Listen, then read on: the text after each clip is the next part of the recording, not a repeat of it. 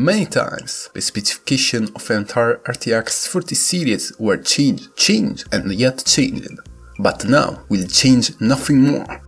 Nah, I'm joking. This time both of RTX 4080 have been modified.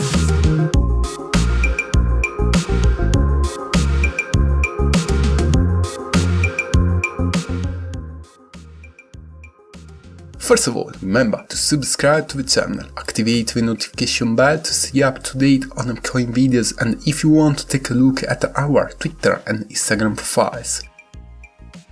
The upcoming RTX 40 desktop GPU series will be composed by 4 SKU, the RTX 4090, 4080, 4070 and 4060. The changes of specification there have been so many that really I lost the count, and now for the 10th time the specification of RTX 4080 have been updated. Until now, the RTX 4080 specification should last the AD102-300 GPU with 76 streaming multiprocessor, 9728 CUDA core, 16 GB of GDDR6X memory operating at 21 GB per second, 256 of memory bus, and 672 GB per second of memory bandwidth with a TDP of 420 watts. The new specification reported the same number of CUDA as well as the streaming multiprocessors, remain unchanged the quantity and the type of memory, while the memory speed has been improved, going from 21 to 23 GB per second. This increased the memory bandwidth of 9%, reaching 732 GB per second. In addition, regarding the consumption, the TDP has been reduced substantially for a total of 80 watts, going down up to the 340 watts. So, recapping, we have got the flagship RTX 4090 that should last the full AD102-300 GPU with 128 streaming multiprocessors, 16,384 CUDA core, 24 GB of GDDR6X memory operating at 21 GB per second, 384 bit of memory bus and 1 TB per second of memory bandwidth, and a TDP of 450 watts.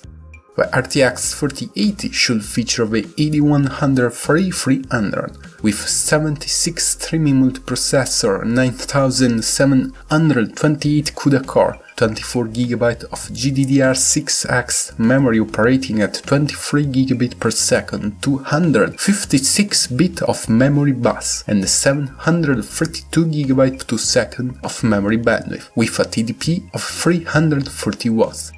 The RTX 4070 should have the AD104-275 with 60 streaming multiprocessor, 7680 CUDA core, 12 GB of GDDR6X memory operating at 21 GB per second, 160 bit of memory bus and 432 GB per second of memory bandwidth, all with a TDP of 300 watts.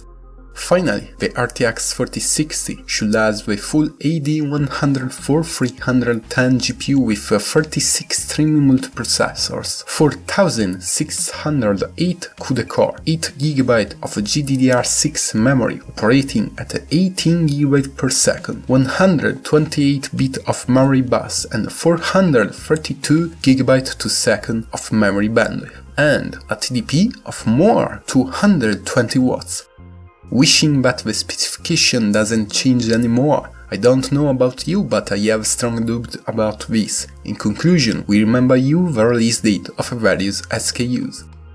The RTX 4090, 4080 and 4070 GPUs will be launched on Q4 2022. More precisely, the release period of the high-range RTX 4090 is set for October 2022, follow the RTX 4080 on November and the RTX 4070 on December, and lastly the RTX 4060 on Q1 2023 on January. Well, that's all for today. Waiting new updates, as always, let me know what do you think in the comments below. If you find this video helpful, then leave a like, share it with your friend, and don't forget to subscribe. Huge thanks for watching, see you again next time.